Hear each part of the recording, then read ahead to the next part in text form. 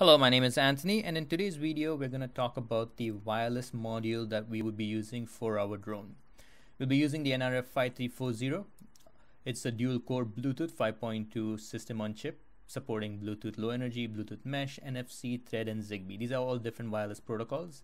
It has got two cores. One is the ARM Cortex-M33 core and the ARM Cortex-M33 network processor. They go the same ARM architecture, M33, but one is for the application and one is for the network. When you want to use this chip, Nordic Semi has developed a development kit that helps you prototype some of your code and see how all the functionality works. So what we're going to do is I've already downloaded the software development kit, and we also have the development kit. So what we're going to do is we're just going to basically test this particular board. So this is the Nordic Semi NRF5340 board. It's if you really think about it, this is the NRF5340 over here. It's got a very small footprint. So if you just want to program this or install this particular component onto your own custom board, you can really see that this does not consume a lot of space, which is pretty good in terms of space efficiency. The rest of this are all the headers of the chip so that you can access the different pins. This is the J-Link Seger chip, which basically converts your code from the USB, and it basically is able to program your NRF5340. So a lot of this component is pretty much designed to program this NRF5340, and the rest is peripheral headers and the antenna, the NFC antenna, buttons, and LEDs. Alright, so let's write a code so that we can blink not the first LED but say the second LED. Alright, so what you got to do is download the NRF Connect, and once you download the NRF Connect, you can go to Toolchain Manager. You click Open. As of this recording, the latest version is version 1.7.0. When you watch it, it might be a different version. So we're going to open the Seger Embedded Studio. Once you open the Seger Embedded Studio, in order to access the NRF projects, you can go to File. Under File, there is Open NRF Connect SDK project. Under the Connect NRF SDK project, you're greeted with a screen which tells you what SDK release you want to use, what's the project. So in this particular case, we'll use the Blinky project. The board that we're using in this case is the NRF5340. So we're going to use the CPU application core. Let's say we're going to have a clean build. And that's what we're going to have. Actually, I'm going to disable clean build because it might take a while to program the whole thing. So a clean build basically will clean up all the files that is built previously, and it'll start a new build completely from scratch. In this case, I'm going to, in order to save some time, I'm not going to create a clean build. So now what this does, it'll create a project.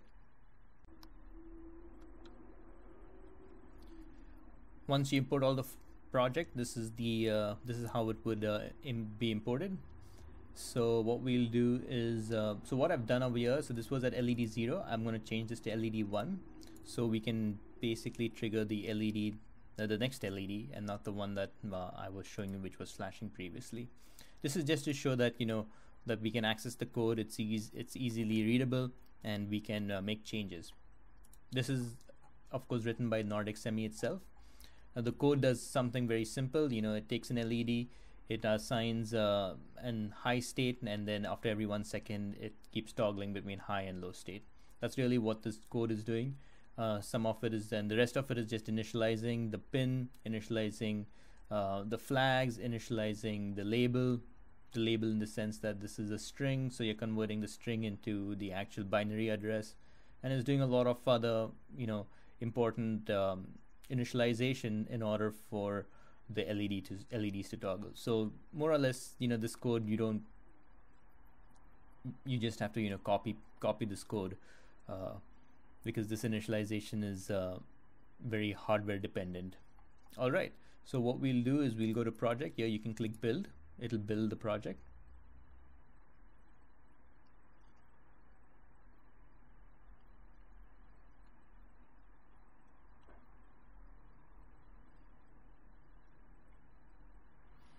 And after you build the project, this will tell you how much of what's the code size and how much is being used.